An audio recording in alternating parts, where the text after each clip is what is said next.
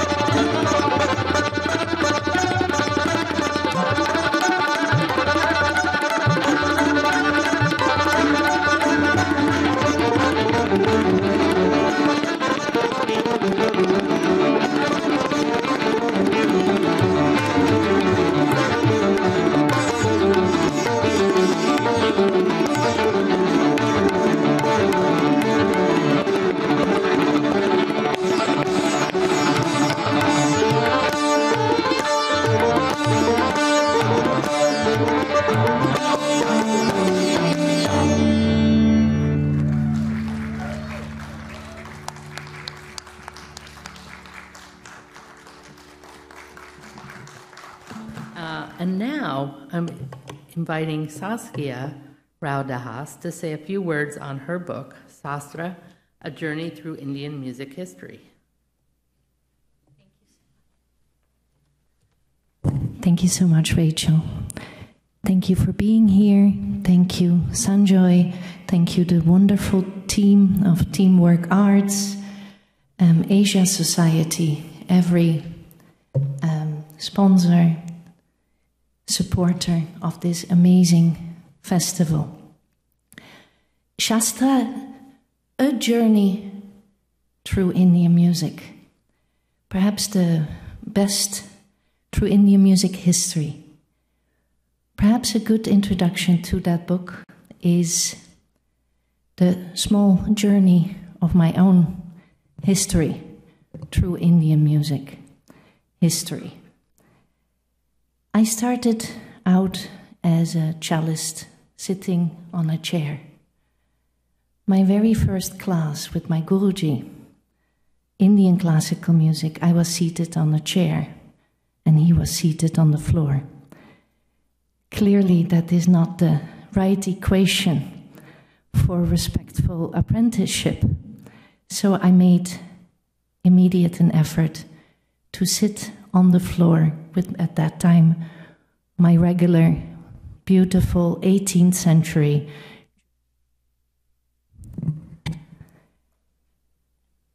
Since then, both I and the cello have evolved within the music itself. I worked with a wonderful violin builder in the Netherlands who built my very first cello as a 9-year-old, and I worked with him in his workshop, and we started experimenting with resonating strings, size of the instrument, and in his amazing generosity, he would always help out find amazing solutions. So finally, we came to what I now call the Indian cello. This is the smaller electro-acoustic variant made by Alexandre Letellier, who lives in Pondicherry. So I worked with him, and the original Indian cello was built by Eduard van Tongeren and now performed by me, and I'm really happy to say a few of my students as well have started playing it. So that is my history in a nutshell, and the Indian cello. First, I fell in love with the music, and then the musician after that. The amazing Pandit Shubhendra Rao, partner on stage, partner in life, and together we not only perform, but also run an NGO for music education in India, and are really happy to share that within these last 5 years we've been able to reach, and not only reach, impact. I mean, numbers are always numbers, isn't it? We need to know the faces behind it and how it impacts their life, but impacted the lives of over 50,000 children and 200 music teachers, young. Thank you. Thank you. From this effort, we created India's first music curriculum, Sangeet for All, for young learners. And as an extension of that, the last book in the series is Shāstra, A Journey Through Indian Music History. I've written it indeed like a travel guide, where you can make your little notes, and I invite the reader or fellow traveler through this history to add on to their own stories of the music. In a largely oral history, it is never possible to confine everything to a paper. It is oral, and so many things cannot be captured on a paper. The stories told, the generations that have followed this tradition. Often you'll hear an Indian classical musician on the stage say, I represent a music tradition of over 5,000 years. And I think most people think, that's a bit much, isn't it? Actually, it isn't. That doesn't mean that the music of 5,000 years ago sounded remotely similar to what it is today. But we can find concepts. We can find the music aesthetics of 2,000 years ago, Natya Shāstra. We can find the system of the Guru Shishya Parampara in the Vedic traditions over 3,000 years ago. We can find origin of string instruments in the Indus Valley over 5,000 years ago. So yes, it is a 5,000-year-old tradition that has evolved, taken in what it found of importance, and an extremely, and perhaps me standing here in a sari playing Indian cello is an example of that, extremely inclusive tradition. Whoever wants to be a part of this music and puts in the time, sweat, and tears that it demands to learn it to a certain level is welcome to do that. And that has been my amazing experience. The book touches upon literally the origin of music, Nada Brahma, followed by all these different treatises, and the great concert musicians from Tanzant up to the 20th century, but I also don't shy away from film music, fusion, or the modern traditions of tradition and technology. It's a history that I've tried to tell also not in the conflict-oriented time frames, but in the artistic time frames. Golden age of arts, from court to concert or darbar sangeet. So please, it is available there. I'm also here, and I really could not think of a better location than the Jaipur Literature Festival, New York, to release Shāstra. Thank you.